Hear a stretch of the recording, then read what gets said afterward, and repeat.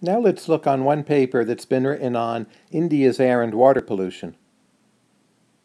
The authors are Michael Greenstone and Rima Hanna. The paper is online, and I also recommend their slides, also online, which have many useful charts and pictures.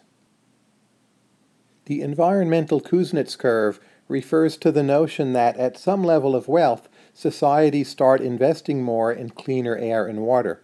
Typically, the turning point is considered to be at or slightly below $8,000 a year in terms of per capita income. At these levels of wealth, people start caring more about the environment. Part of the problem in India is that per capita income is still below this level, and not surprisingly, many aspects of the environment in India are still getting worse rather than better. Let's look first at air pollution, and if you've been to India, you probably know this is a problem in a lot of Indian cities and even rural areas. There's something called ambient particulate matter concentrations, and those are a problem in India. They're about 5 times higher than those in the United States. In China, it's even worse. They're about 7 times higher. What that concept simply means is it refers to different kinds of particles suspended in the air, and very often these particles are bad for human health. The good news is that there has been action in India from the Supreme Court, and among a number of other policies, one thing that Indian governments have done is that they have mandated catalytic converters. What catalytic converters do is take some of the toxic emissions from motor vehicles and make them less toxic. So this is good for the air. And to study the effects of these policies, the authors look at data from 140 different Indian cities. Here's how the authors describe their own method. They're going to exploit the differential implementation of these policies across cities and use that to test for the impacts of air and water pollution concentrations.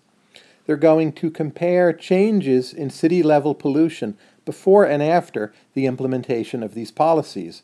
And finally, they're going to control for national changes in pollution. So basically, they're looking at different cities which have different policies, and that gives us some natural variation. And they're going to look at outcomes and see how much did these different policies really matter. What's striking is that air pollution regulations in India have had a positive impact. Major problems remain, but there have been improvements, especially from mandated catalytic converters. The policies have really mattered. Let's now look at water pollution. Here, a key fix is what are called sewage treatment plants, which do what the name indicates, and the authors looked at data from 424 cities, which are connected to 162 different rivers, and they're going to use the same method of looking at the cross-sectional variation in policy, comparing that to outcomes, and then adjusting for changes in the level of national pollution. And what they find is that overall water regulation has been much less effective than air pollution regulation.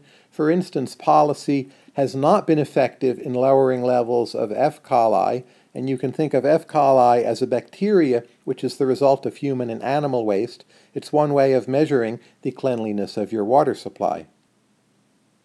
So why are the water pollution regulations apparently less effective, even though they're often in the same places as the air pollution regulations? One hypothesis the authors suggest is that the air pollution regulations often stemmed from the Indian Supreme Court, which has more political legitimacy than a lot of Indian municipalities.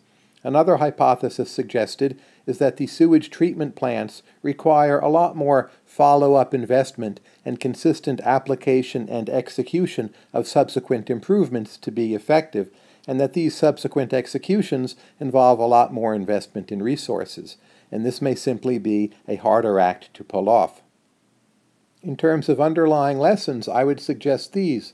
First, the law matters, and that the fight against pollution is not merely a function of per capita income.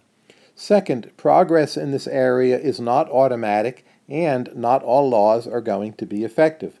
It's also a key point that passing good-sounding laws once is only a small part of the overall fight to lower pollution, that a key issue really has to do with follow-up investment and execution over time, and this can be difficult for economies which are both poorer and have imperfectly operating institutions.